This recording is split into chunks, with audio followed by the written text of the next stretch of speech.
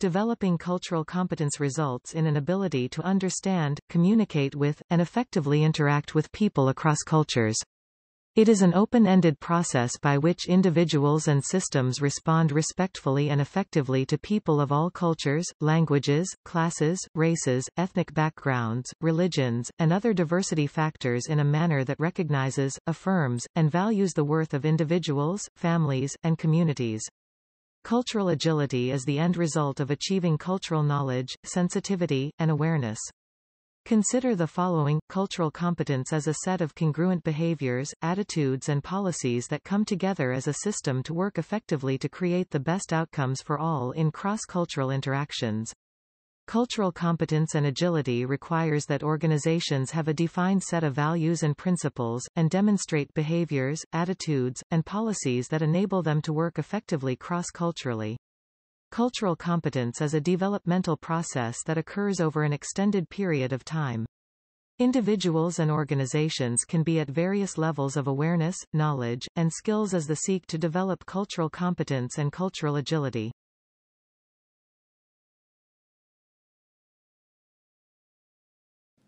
So what is culture? A simple way to think about culture is that it is a way that a group of individuals or a group of people have learned about how to interact with the world around them. That culture is a response to developing within a particular context, right? And so when we think about culture, I want us to think about the context by which these cultures have developed. Because if we don't understand the context, then we don't necessarily understand the behavior.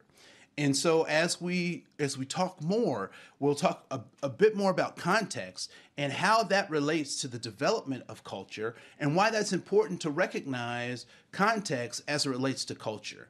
And what are the relationships between those two?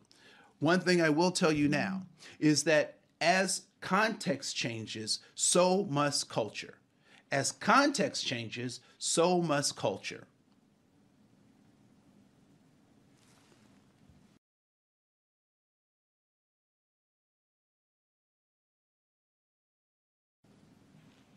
So when we think about cultural agility, what I really want us what I want to stick in our minds is that I will be in a number of different contexts, different situations, and so being able to be agile, to move between those in a way that is effective is important. That's the skill we're trying to build. So when we talk about cultural agility, we're talking about how do I effectively respond to the context, respond to the culture that I'm in a way that allows me to achieve goals, as well as build community, be clearly understood by others. But ultimately, how do I move within these contexts and these cultures so that I can be effective in everything that I do?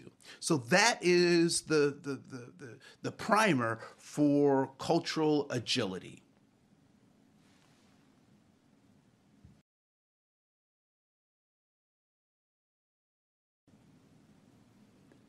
So before we can talk about being culturally agile or cultural competence, I want to take a step back. And I'd like for us to think about how do we even define the concepts of diversity and inclusion, right? So diversity is the recognition and the honoring of our commonalities and our differences, right? So as much as we are alike, we are also very different from other people, be it our personality, how we communicate, what we like or dislike. Those are kind of the things that make us different. Simultaneously, we are very much alike, right? And I do this joke in my presentations around this idea of being hungry for something or yearning for something. And all of us have yearned for something or been hungry for something, whether physically or metaphysically, yearning or hungry for something. We've also been in love, either with a thing or another person. We've felt it. We've engaged in it.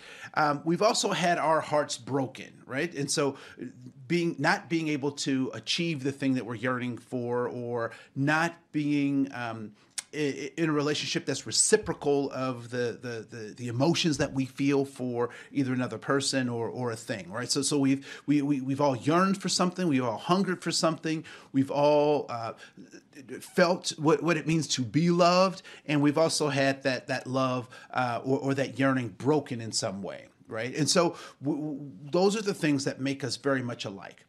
And so those differences that we see oftentimes can be seen as optical illusions, artificial barriers to authentic human relationships.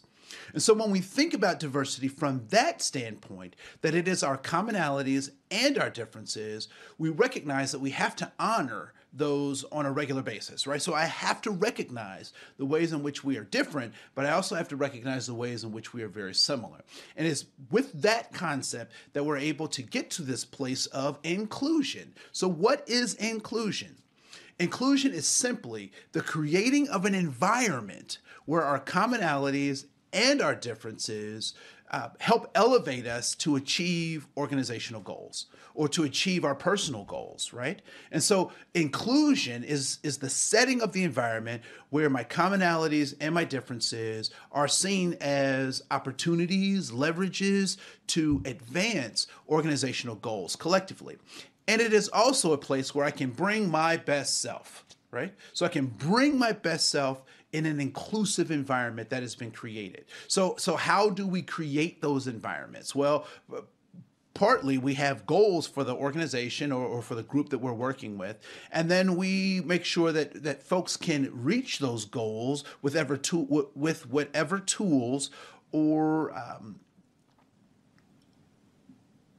we make sure that people have the ability to help us reach those goals given their talents, their skills, and their abilities, right? So we take all of those diversity of gifts and we put them in an organizational structure that allows them to bring their best self to work. So when we talk about diversity, we're talking about our commonalities and our differences. And that means accounting for them, honoring them, acknowledging them.